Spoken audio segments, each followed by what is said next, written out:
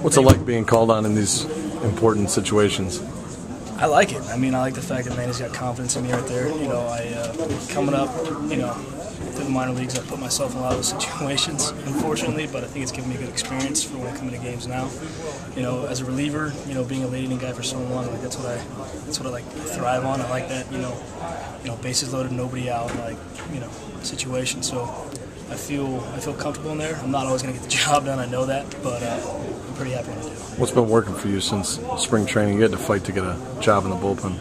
Yeah, I've just gone out there every day trying to do the best I can. I mean, I'm not trying to do too much. I know that, my longevity up here is going to be based on, my attitude and the way I pitch, and not getting away from that, not trying to be too cute, so to speak, and start flipping my off-speed stuff in there when I shouldn't be, and just trying to stay aggressive, especially early on. What were the keys getting you out of it? Throwing strikes, pound the zone. I knew, the hitters were going to try and probably try and stay back and take something the other way. I felt confident going in on them. That's what I tried to do. You just went right at them. Yeah, I mean, right there in that situation, I don't want to get beat with my secondary stuff. I want to try and challenge them and get beat, with my best stuff, which is my fastball right now. So that's what I try to do.